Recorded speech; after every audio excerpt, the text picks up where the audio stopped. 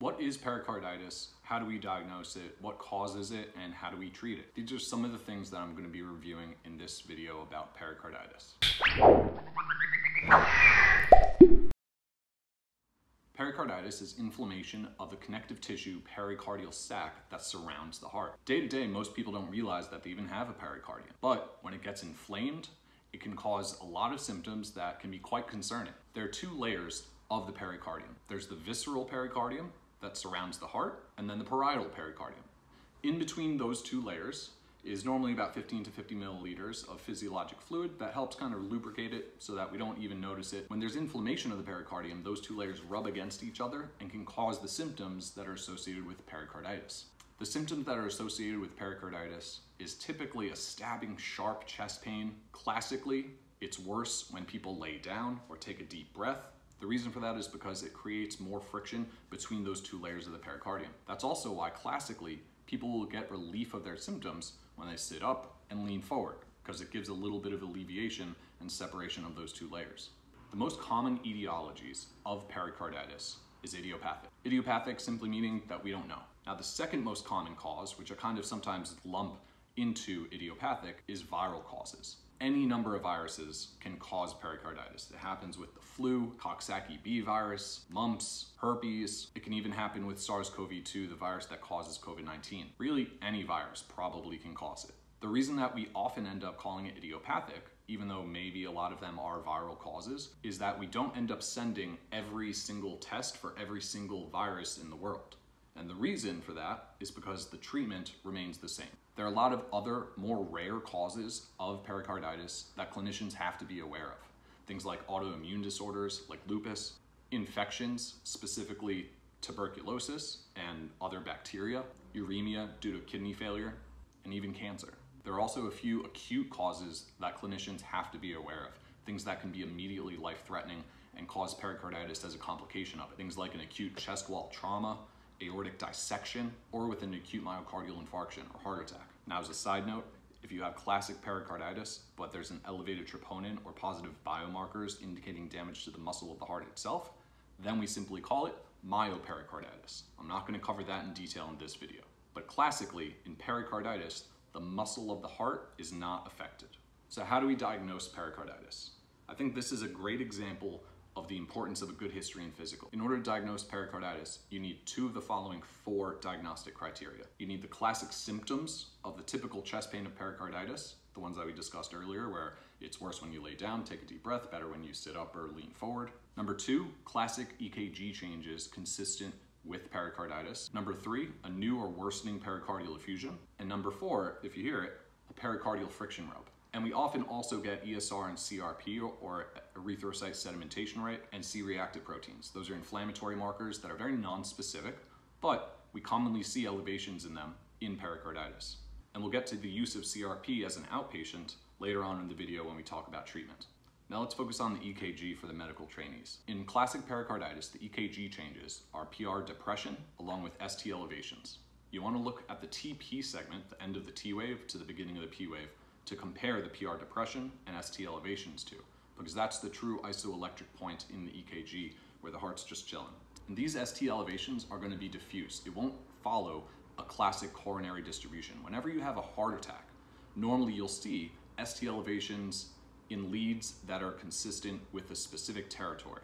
Inferior leads like 2-3 and AVF, lateral leads like 1 AVL, V5, V6, or anterior leads like V1 through V4, or anterolateral with a combination of those. In pericarditis, you can have diffuse ST elevations, and it simply won't make sense for a patient to be having 3 STEMIs at the same time. It's probably possible, but Occam's razor teaches us that the simplest explanation is the most likely one. Another clue that tells you this is pericarditis is that if you're looking at an EKG and there's ST elevations, and you're thinking that it's a myocardial infarction or a heart attack, you typically will see reciprocal ST depressions in other leads. In pericarditis, you don't see this. Now, if you're ever rounding with me in the hospital, you know that I'm going to ask what is the most specific EKG finding consistent with pericarditis, and that is PR elevation in lead AVR. And you should also see ST depressions in AVR, but that PR elevation is really what you want to look for. So how do we treat pericarditis? You have a patient, you diagnosed them, what is the first medication that you're going to be giving them? The two meds that I always start people on is NSAIDs, some type of non-steroidal anti-inflammatory, and colchicine.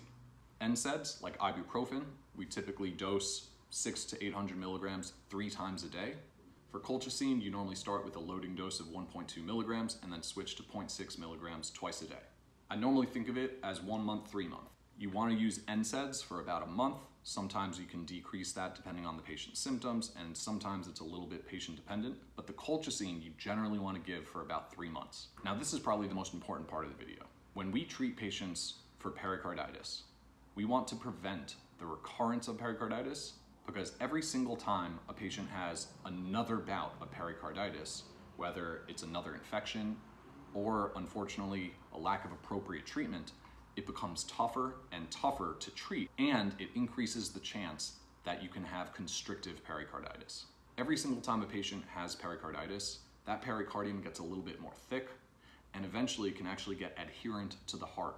And when it becomes adherent to the heart, the last treatment that we have is pericardial stripping, and it's as barbaric as it sounds. Cardiothoracic surgeons have to take a patient, perform open heart surgery, and literally peel away the pericardium from the heart itself. It's a very challenging procedure.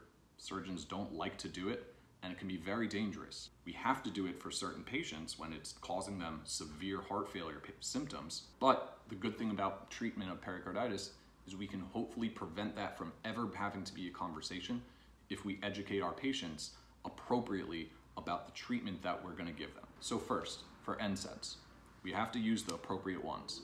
I normally use ibuprofen 600 to 800 3 times a day, and one of the side effects, unfortunately, with the high doses of ibuprofen is going to be possible gastritis or GI intolerance. Their stomach's not going to feel great.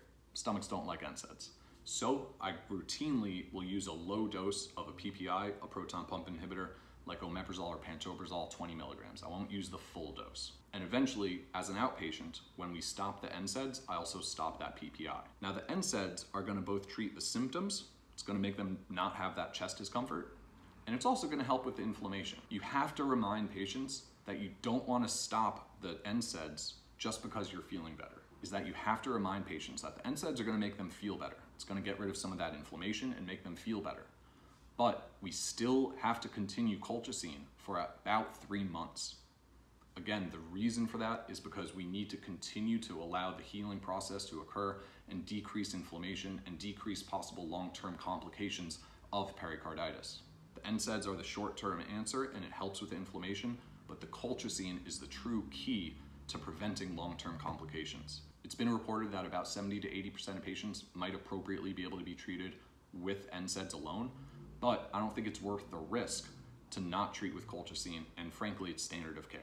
When you treat with colchicine, you want to start with the 1.2 milligram loading dose and then go to 0.6 milligrams twice a day. I always tell patients to be wary of possible diarrhea. That's a common side effect with high doses of colchicine, and we can work with them to lower the dose. Both the NSAIDs and the colchicine are started out as a very high dose at a very high frequency. But if they're recovering well and doing well outside the hospital, we can certainly decrease the dose, and that's what we do. We don't keep them on this same dose for 3 straight months. We will slowly taper those medications off. So it's not a lifelong medication, but it's very important in the short term. There are 2 other caveats that I'll mention about the medications we use to treat pericarditis in the routine manner. First, it's that if a patient has coronary artery disease, ibuprofen, Motrin, naproxen, NSAIDs in general are contraindicated. So in those patients, you want to use high doses of aspirin. Second important thing is prednisone should never be a first-line therapy. Using prednisone or steroids in isolation for the treatment of pericarditis increases the risk of recurrent pericarditis a lot. Prednisone should only be used in cases where NSAIDs and colchicine have direct contraindications or patients have failed them, and that's kind of what you're stuck using. But it should never be used alone, and if you're going to be using it, you should also be using colchicine. But if you're thinking about using prednisone for the treatment of pericarditis, you better call cardiology. Now, I already mentioned that we want to prevent the inflammation from causing constriction.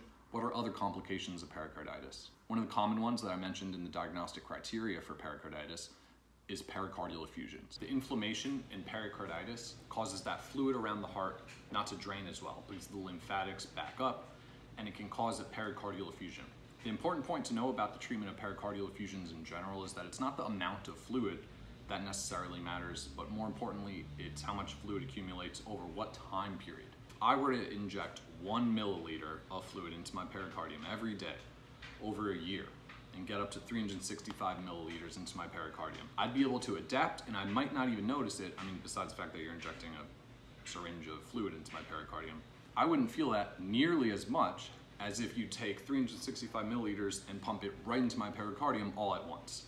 So some people who develop a pericardial effusion over time might not even notice it. The good thing about pericardial effusions is that the treatment is the same as for pericarditis. We're going to give them NSAIDs and colchicine, and often by just decreasing that inflammation, your body's going to be able to resorb that fluid on its own. Certainly, if a patient goes into cardiac tamponade, which is the heart's inability to pump fluid and causes hemodynamic compromise because there's so much fluid building up and not allowing the heart to expand, if that happens, we certainly need to drain it with a pericardiocentesis or a pericardial window.